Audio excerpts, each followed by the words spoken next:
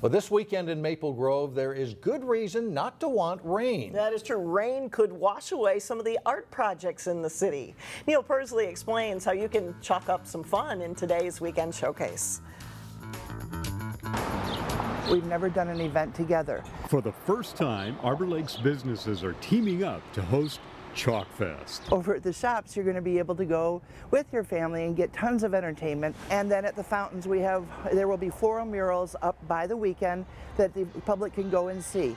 Crystal resident and accomplished artist Shawn McCann was instrumental in coaxing a group of artists that he's worked with at other festivals to come in for this inaugural event. We've got 21 artists that are flying in from all over the world, from Italy, from Florida, California, Houston, to be a part of this festival. He's painting one of the murals now on display at the fountains at Arbor Lakes. Saturday is going to be a progress day to where they're going to see how these large street paintings get laid out. You're going to see how the artists kind of some of them start in one corner and work towards the end. And then Sunday the pieces get finished. Annette Ronan from Houston, Texas was working on a mural of Chief Little Crow. I'm going to do a 3D piece, which means that it's not actually 3D, but it's an illusion.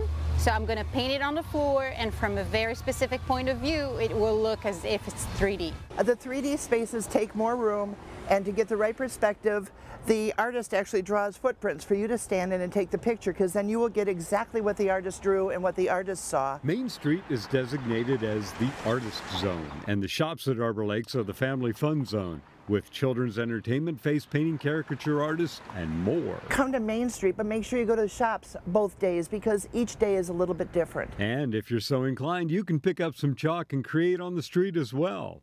For Weekend Showcase in Maple Grove, I'm Neil Persley, 12 News. Organizers say all of the creations will be washed away come Monday. So if you want to see some amazing street art, your window of opportunity remains open through Sunday evening. And for more information on the event, you can go to chalkfestarborlakes.com. Some great artwork there. They call it street art, and I think literally right on the street. Right, exactly.